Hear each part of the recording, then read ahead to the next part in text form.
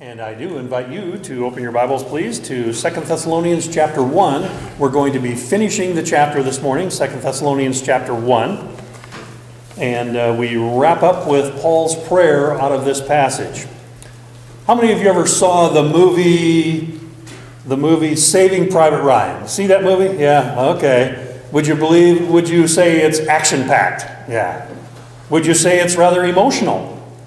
Yeah. I think it was a rather emotional, action-packed movie, and I think of Captain Miller's words as he's dying there on the bridge, and he speaks to Ryan and he says, "Earn this, earn it." He was, of course, referring to the message. He was referring to the mission, and the sacrifice where, to get this young man home safely to his family. And then, do you remember at the end of the movie, and I'm not sure but it was at the end of the movie where Ryan, as an older man, there standing at the grave of Miller, and he makes some statement like this. He said, "Every day I think about what you said to me that day on the bridge. And I've tried to live my life the best I could. I hope that it was enough. I hope that at least in your eyes I've earned what all of you have done for me." I don't know, when you heard those words, if you watched the movie, did you think it was enough? I don't know. Did you? I was left flat in some ways. I know what he was saying, and I know he was saying, I hoped I've earned it. But it's kind of interesting, isn't it? I think he was saying that I hope and as I think about worth and value, I think about maybe money. I mean, money wasn't really the story there, but I want you to think about this idea of worth and value. Was his life valued enough or valuable enough for the deaths of those that sacrificed for him? And then one of the things I did like about it is when he said that it affected his whole life. And I presume that would be true, that it affected his whole life. When he said, every day. Now, let's flip that over and let me challenge you with a thought. How much does the death of our Savior affect you? I think that's a potent question in light of even, that movie. I mean, shouldn't the death of Christ impact us as much as, that fictitious movie? It was based on some truth, but But shouldn't it affect us that much? And only you can answer how much the death of Christ affects you on a daily basis. And maybe I was thinking in terms of the gospel, I'm thinking, wow, do we really understand the gospel if we're not affected by it on a daily basis? When I think about Miller, Captain Miller and the other guys there, they were risking their lives. They didn't know how it was going to end. Then I think of Christ purposefully stepping out of the glories of heaven to die the criminal death that you and I deserved. Wow. Are we worth it? $1 doesn't even start, does it? But that idea of value. Well, according to Romans chapter 5 and verses 6 through 10, none of us are worth it because really, apart from Christ, we're ungodly. Apart from Christ, we were his enemies. Apart from Christ, we were sinners. And yet God loved us enough and demonstrated that love in such a way that he sent his Son purposefully to die on that cross to save us. So our salvation is not in what we do in any shape or form and how we try to earn it. It is in the super sacrificial death of Jesus Christ. It is by grace, through faith. It is not of works. Otherwise, we would say all the glory really would go to us. We'd say, yeah, I earned it. And sad to say, when we look at religion around us today, that's all religion really says. Well, you better pay your dues. You better do your thing. You realize that? That's really what religion, that's all it can offer. It's all it can offer is just kind of a sense of earning it for whatever reason. And I was struck with that, and I don't remember where I heard it, on a radio, on a reading something on the internet even or something, but I ran across this idea that there is a Fatima in Portugal that is known and famous and worldwide, I guess, but in particular, it appeals to women who literally crawl on their hands and knees, and they actually pray to this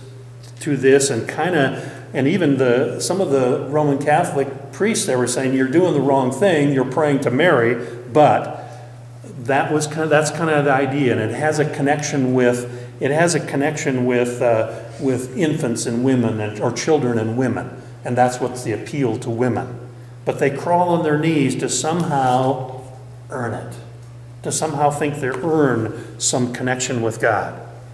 It's said that when Martin Luther was climbing Pilate's stair in Rome, and that's a story in itself how Pilate's stair got there, but anyway, he was on his knees climbing that stair when the reality of the gospel struck him. The reality of Romans 1:17 hit him that says, the just shall live by faith.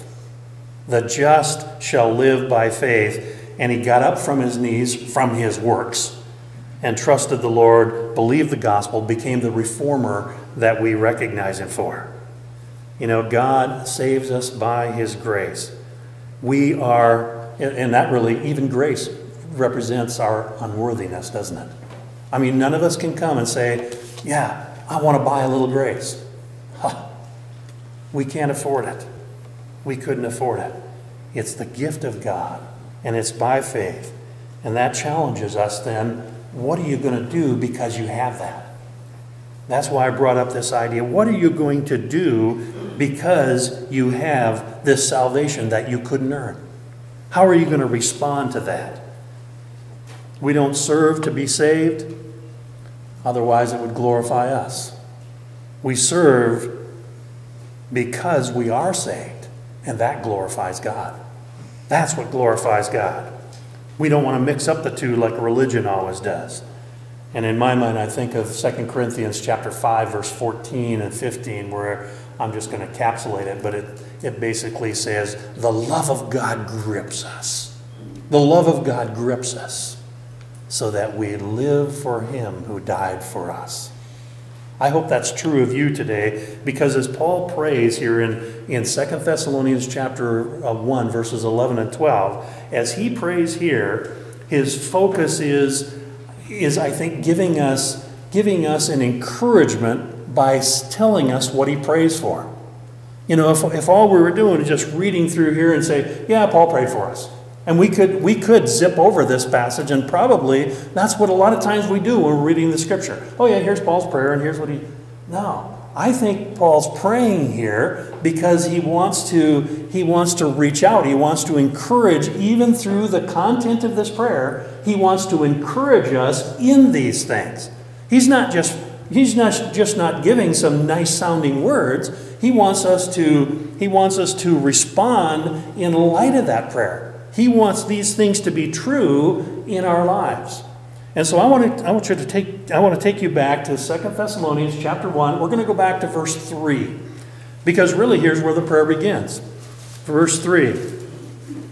We are bound to thank God always for you, brethren, as it is fitting, because your faith grows exceedingly, and the love of every one of you all abounds toward each other, so that we ourselves boast of you among the churches of God for your patience and faith in all your persecutions and tribulations that you endure.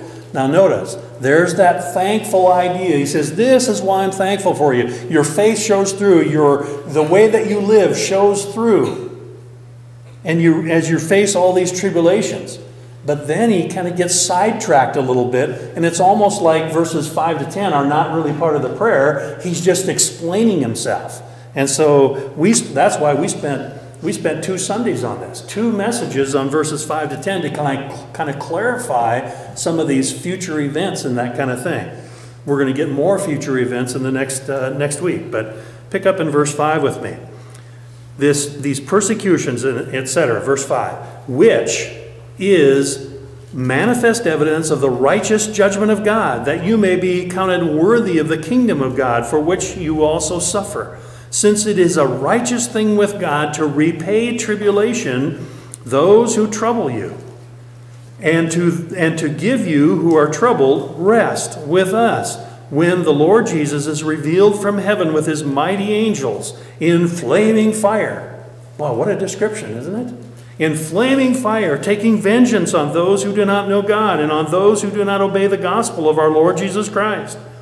These shall be punished with everlasting destruction from the presence of the Lord and from the glory of his power, when he comes in that day to be glorified with his saints and to be admired among all those who believe, because our testimony among you was believed.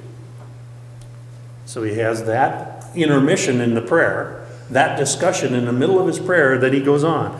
Therefore, verse 11, we also pray always for you, that our Lord would count you worthy of this calling. Worthy? Worthy of his calling. And fulfill all the good pleasure of his goodness and work of faith with power, that the name of the Lord Jesus Christ may be glorified in you, and you in him, according to the grace of our God and the Lord Jesus Christ. And so as we look at this context, I can't help but thinking about this prayer, I can't help but jump back to verses 3 and 4 and see what Paul does. Thanksgiving. He begins with the idea of thanksgiving to the Lord. Then he interrupted it with that discussion that we've had for the last couple of weeks about end times, about judgment, and that kind of a thing. But in that, there's an assurance for believers. There's an assurance for believers that God is going to make things right, that what we suffer now, God is going to make right with all those troublemakers. There is a judgment to come. And so as we get to the prayer, the prayer that we find in verses 11, we see it's kind of a natural continuation. There's still thanksgiving in Paul's mind for how they endured in trouble, but then he launches in verse 11, point B in your outline, pray. And these first few words in verse 11 really tie us to that context. He has that judgment in mind when he says, unto this we pray. The New American Standard goes, unto this end we pray.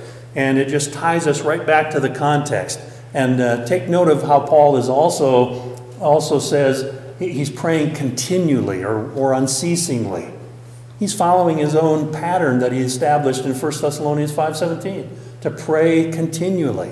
He's practicing what he preaches. But then we find, well, what is he praying for?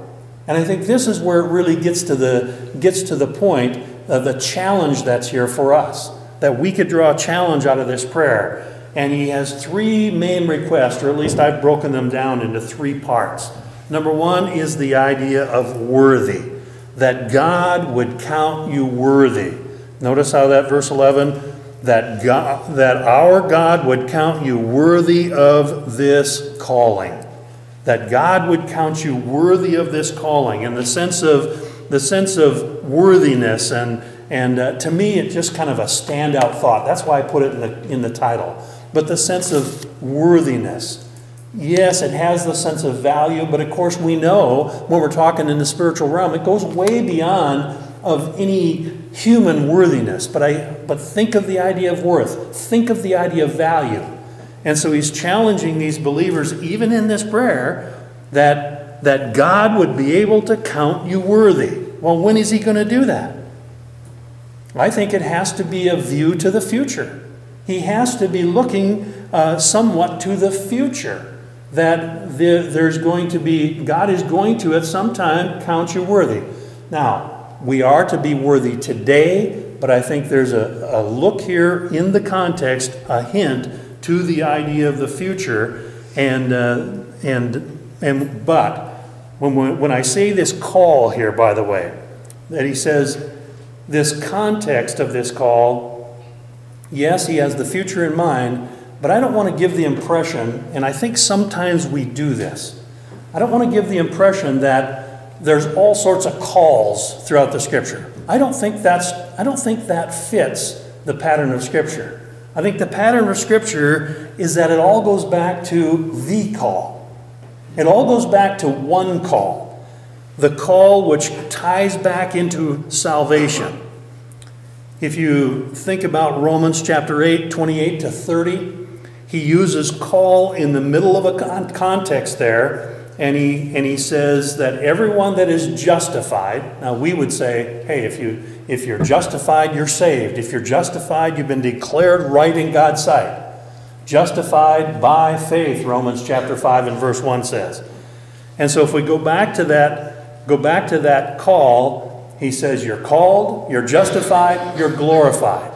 And I'm not going to get wrapped up in all of it, but I think that's where we have to go back. When God is speaking about a call, that is the foundational type call. That is the call. And then from that, several aspects come out in our daily walk. In other words, because, and I think what he's saying in this context, because of that call, then there ought to be some action that follows it. And one of the things you see in Romans chapter 8 and verse 28, we are called according to his purpose. In other words, there's a purpose and a plan and a design for God's call. And that affects purposeful service today. It affects a purposeful destination for eternity. So it's just a natural outflow of God calling, is that there is a purpose. He saved us for a purpose. He saved us for his glory. And so what we have here then is Paul thinking about that call, and he says, now, are you going to be worthy of that? Can God count you worthy of that? See, God called you.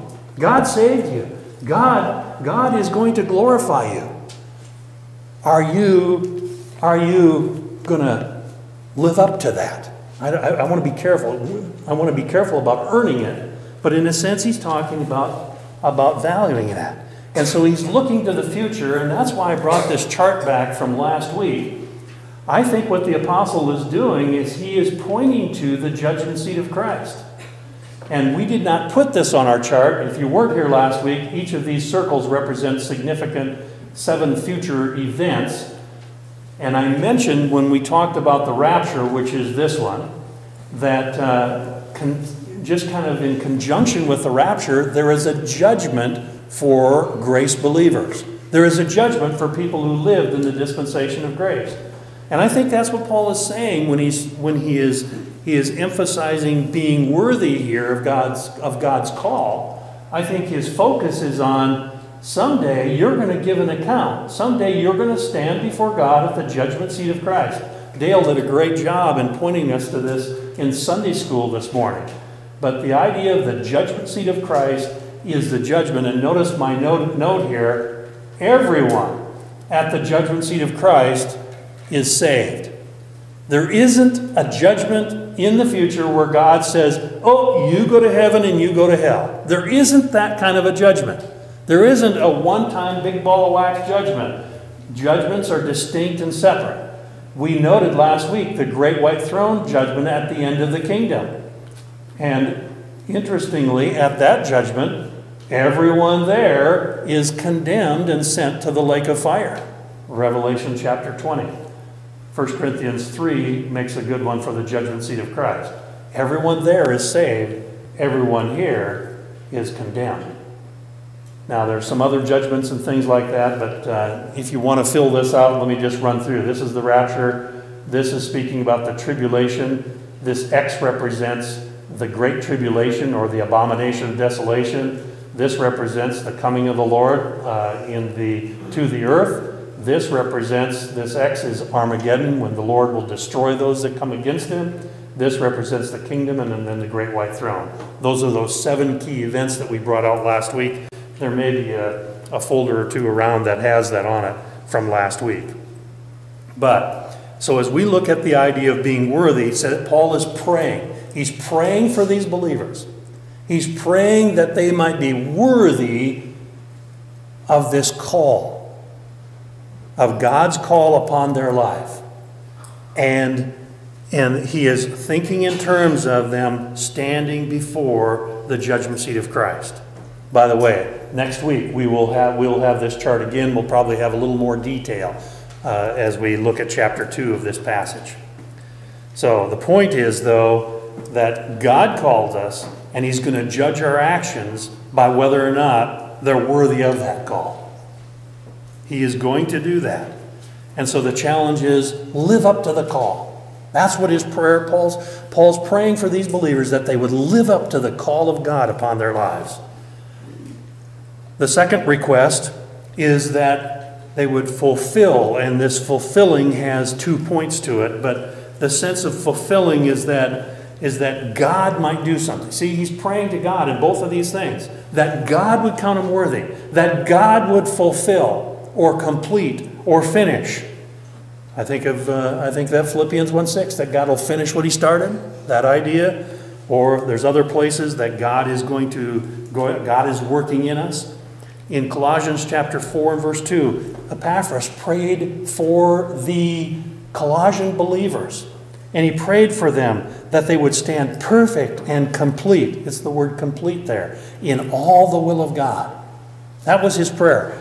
So it's a very similar type idea. That idea of being filled, being complete, having the work finished in you. And I think when he's sharing this, he's also kind of hinting to these believers, if you're going to really be what God wants to be, if God is going to fulfill all his good pleasure in you, there has to be a sense of submission on your part. If God is going to actually accomplish what he wants to do in you, if he's going to accomplish what he called you for, there needs to be that sense of submission in your heart and your attitude. I think it's very similar to Romans 12:1 and 2. Present your bodies a living sacrifice. That has to take place. Or Ephesians 5:18, that command to be filled with the Spirit.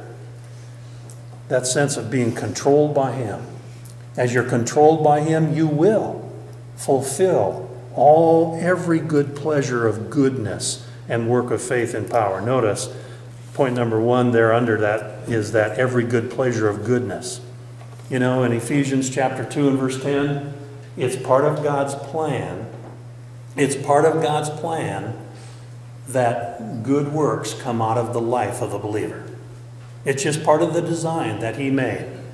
And I see that in the sense of every good plan. If you read Ephesians chapter 2 and verse 10 closely, you see that these good works are already prearranged. God already has a plan. And I think that's the sense. He called you to accomplish that plan. Prearranged good works that are there for you to do. How are you going to be following that plan? How are you going to make sure that you're doing those things? It has to go back to that sense of submission to him. Lord, fill me with your Spirit. I'll allow you to work in me, in and through me, to accomplish these things. And then he is pleased with those things. He calls it a work of faith. These things really go together, but that there's really a dependence on God's power in these things. That work of faith in power. In order to submit your life to the Lord, it has to come back. It's a matter of faith. It's a matter of trusting him. We say we trust him for our salvation, but when it comes to our daily walk, our daily lives, well, I'd like to take the wheel for a while, right? I'd like to, I got these good ideas. None of our ideas really stack. None of our ideas are worth much. It comes back to God doing his work in us.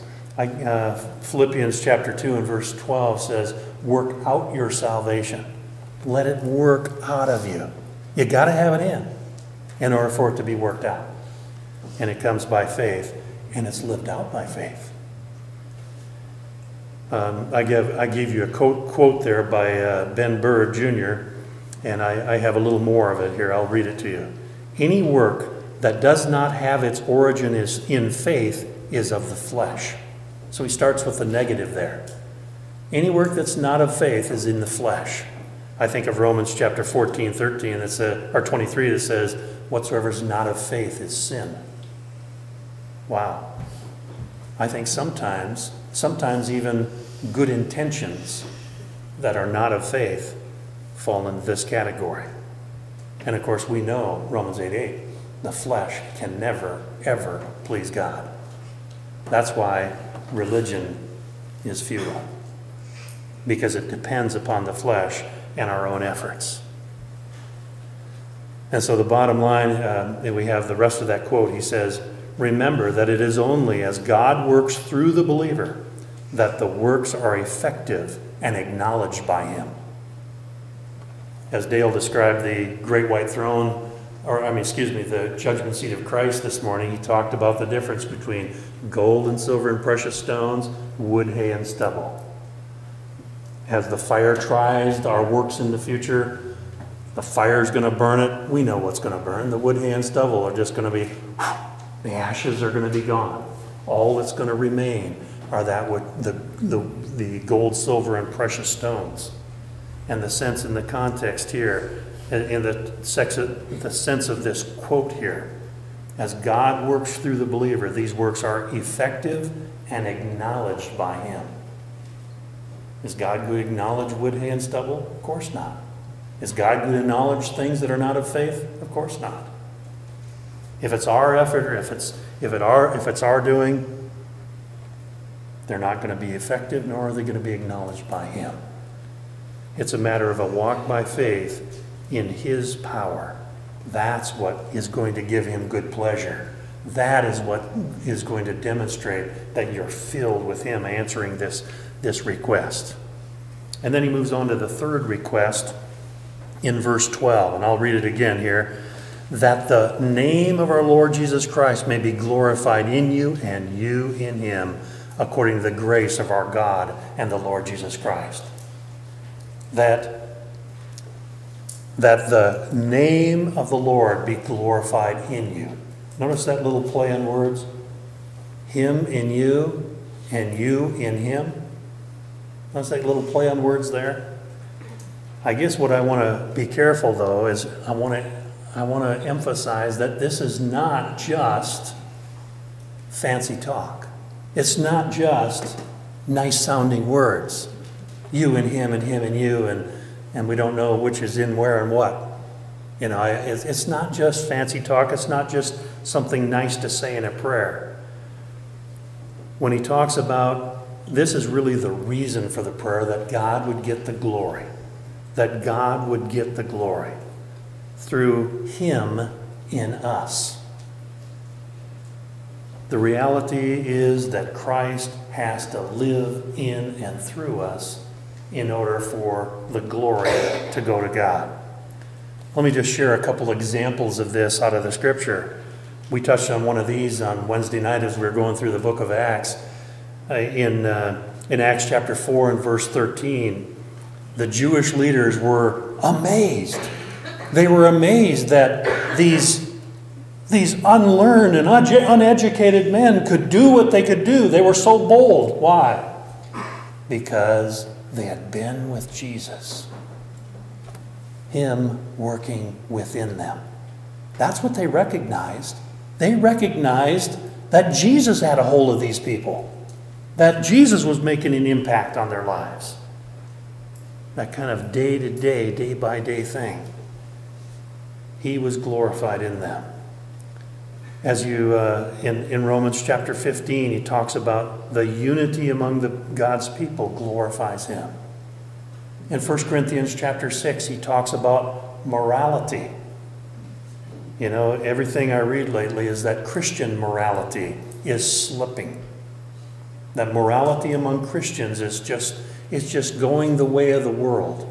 that there's not a lot of difference between how a Christian lives morally and how a non-believer lives morally. But if 1 Corinthians chapter 6, verses 19 and 20 says, your morality makes a difference. It glorifies God. If you realize that you're bought with a price, and it says your body and your spirit magnified, glorified, if you realize you've been bought with the price, the precious blood of Christ. In 1 Corinthians chapter 10, Paul challenges the Corinthians that they could glorify God in eating and drinking and whatever they did, if they had that spiritual concern like Paul had for those around them. You know, I think that's something that's slipping in our Christianity today too, is the realization that we have an obligation to share Christ with our neighbors, with those around us, that we have that opportunity to speak for Christ, to share the gospel. I'm glad we have that opportunity with Vacation Bible School, with the fair, with the Mum Festival and things coming up, that we have that opportunity to proclaim Christ. But the verse that really sticks with me, and I just keep coming back to, is 2 Corinthians chapter 4 and verses 10 and 11. It says that we allow the life of Jesus to be seen in us. I think that's what the disciples were doing. That the life of Jesus was seen in them. And as he tells the Corinthians there, even if it's a difficult time, you have that opportunity to let the life of Jesus literally be seen in us. And that glorifies God. In other words, we can glorify God now. We can glorify him now by allowing him to live in and through us. And then that next phrase, you in him. And I think there's different opinions on that, but I see this as emphasizing our future hope when we will be glorified together with him.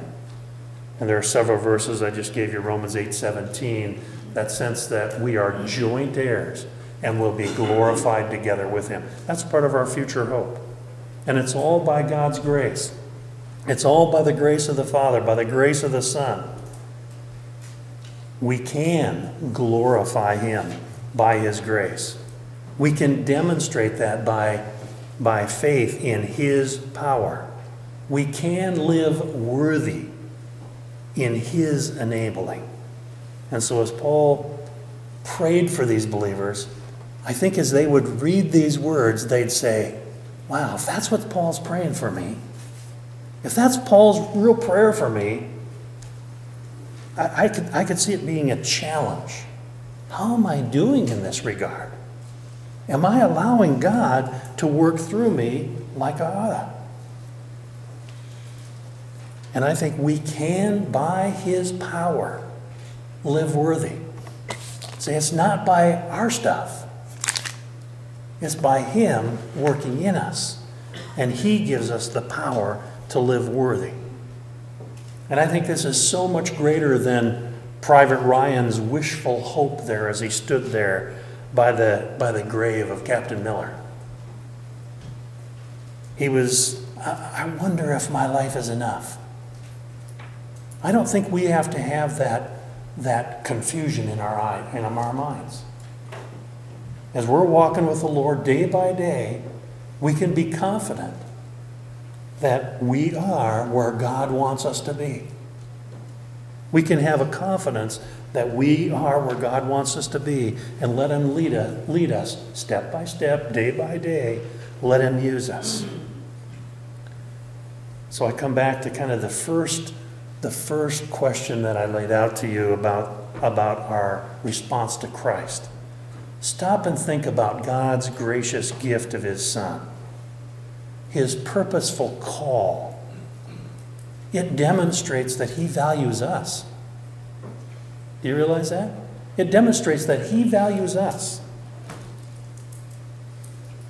The challenge is, do we value him and that call worthy enough to live worthy of it on a daily basis? Well, Ryan said, yeah, I think about it every day.